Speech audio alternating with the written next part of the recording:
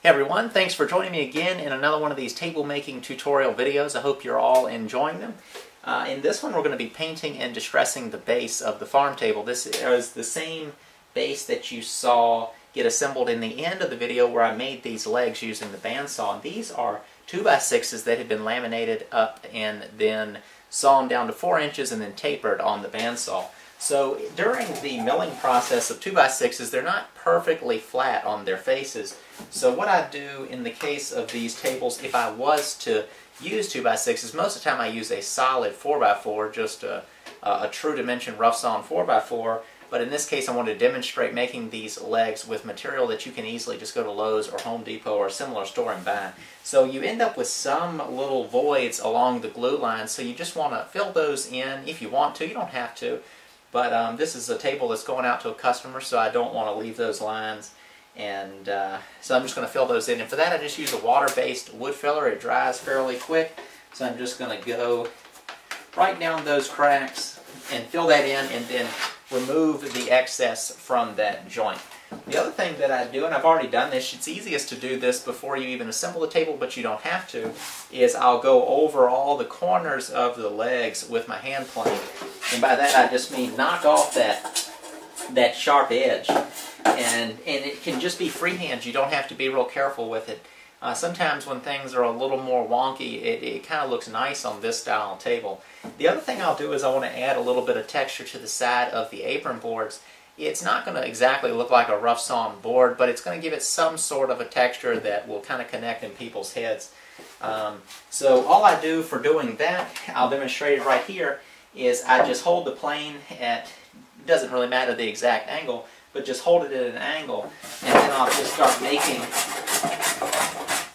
passes like that, and it's just going to put this diagonal score marks all along the apron boards, and that's just going to give it a nice look once it's distressed. Those little ridges that you create will show up through, and it just makes a plain apron just have a little bit of character. And you can do this as much or as little as you want. I did a video on doing that process. Of course, that's about all the demonstration you need, but if you'd like to see that video, I'll try to remember to put that link in the description below. But I'll just go walk around the whole table doing that to the apron board. The last thing I do with the hand plane is go around underneath the apron boards and knock off that sharp edge inside and out. So I'm going to go ahead and do all this stuff to the table now and come back and paint it in a couple minutes.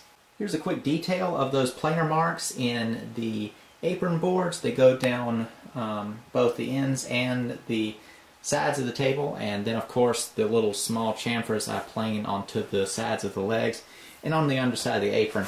And all that, like I said, is just quick rough work. You don't need to be careful. You just get that done. Kind of the less careful you are, the better it's going to look in the end.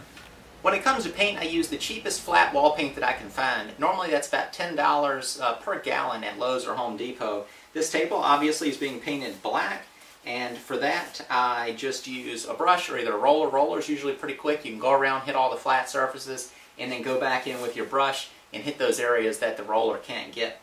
I buy my brushes from the Dollar Tree, so they're only $1 each. They're 3-inch brushes, but they come with wooden handles, and I like them. They last a pretty long time, and when they get worn out, I just toss them out and get another one. I have a bunch of these. I usually buy 10 or 15 at a time and have them on hand. So for applying the paint, you don't have to be careful. This whole process is pretty much just get each step done, and then in the very end, when you do the distressing and putting the finish on there, that's when it all ties together and looks nice. So just get the paint on any way you can, and then let it dry.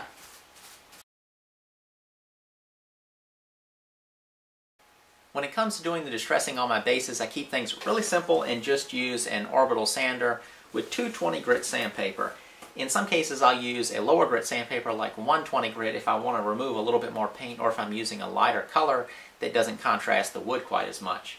But in general, when I'm doing these types of table bases, most all of them are orders. Some of them I stick in stores, but the majority of all the tables I make are custom orders where the customer is contacting me directly based off of seeing a table in a store and a picture on online or in an ad.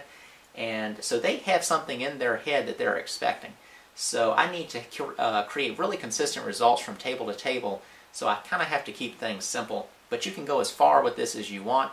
But for me, I just use that orbital sander. So all I do is, with the sandpaper on there, I'm kind of pretending I'm doing it here, I just run over the whole surface. Of course, you're going to want to hit all the flats, and then you're going to hit the corners. When you're doing your distressing, you can kind of think about what surfaces and which edges would naturally get distressed, and then focus on them. The final step in this process is just as easy as all the rest, and that's applying the clear coat. For my table bases and the tops, I use a Minwax polyacrylic in satin. I buy it at Home Depot, and it's around $50 a gallon. It's not the cheapest finish, but I like it for its quick dry time and the fact that it's water-based. On the bases, I only apply one coat of finish, unlike the top where I apply 2 or 3, but the bases, like I said, only get 1 to avoid sort of a thick-looking finish. So there really is nothing to this step. Just give it 1 coat of finish and let it dry.